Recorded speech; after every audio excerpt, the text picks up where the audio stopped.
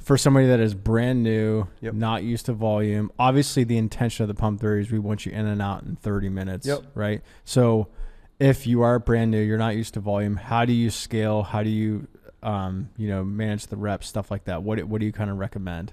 Yeah, I mean, Like- you can just like rest pause, meaning like, if it's a AMRAP that says this many rounds, you're gonna have to scale it to 3/5 rounds. If it's like as many reps as possible in 3 minutes on a time frame training, you might just have to like literally like take a 30-second rest and just count that as part of your time, just because you purely can't make it through it. And I mean, like, some people might start at 10s and like not be able to do 5s.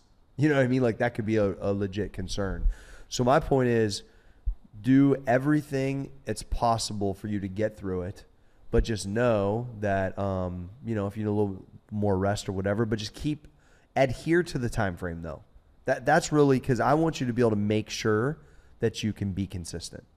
And if I got you towards 60 minutes and that's why you weren't training the first time, like because you're taking too much time, like I'd rather you do a little bit less reps, move on to the next thing, and stay within the parameters of the pump 30, do as best you can, and just get better because you're consistent. I mean, I think that's the move. What would be interesting though, and I don't know this to be true or not, I use the pump 30s of like when they're obviously convenient because of whatever, travel, or I slept in or whatever, which doesn't happen a ton. But if we had a week where it was like maybe 3 weeks of the get stacked and then 1 week it was the pump 30s, as like, it's definitely not a deload week, but you can still put your powerlifting in front of it. You can still, like, I don't really, like, I'm still messing with these things, right? Of how I will use them, how people can use them. But in theory, you could front squat, deadlift, and then do the back workout and then do conditioning. And you see what I'm saying? So there's,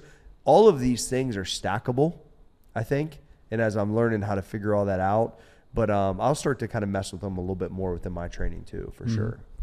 So it's